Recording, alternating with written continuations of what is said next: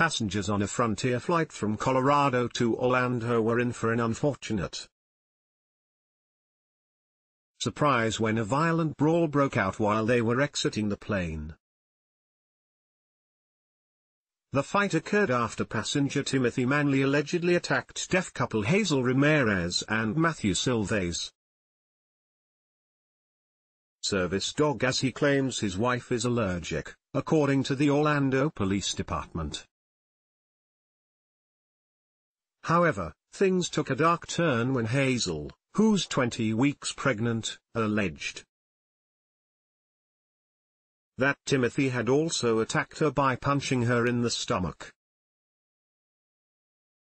As a result, her fiancé Matthew became enraged and kicked Timothy before boarding their plane, which can be seen in a shocking video that surfaced on YouTube. Take a look below. In the clip, a very angry Matthew can be seen confronting Timothy after he allegedly punched his dog Zariel.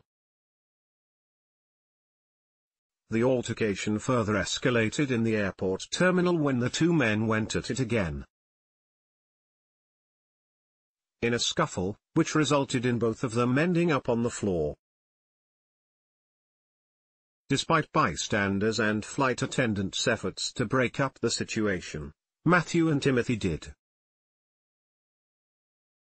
not come to an understanding and both gave different stories to the police.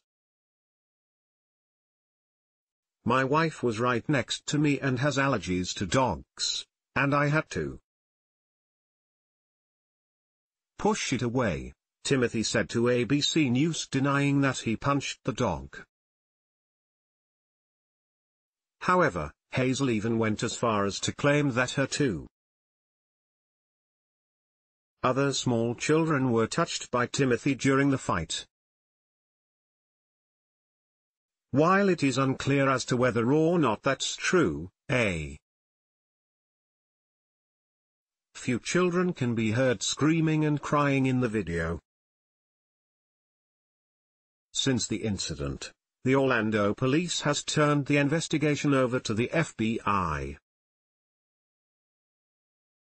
We continue to look into this incident with our local law enforcement partners to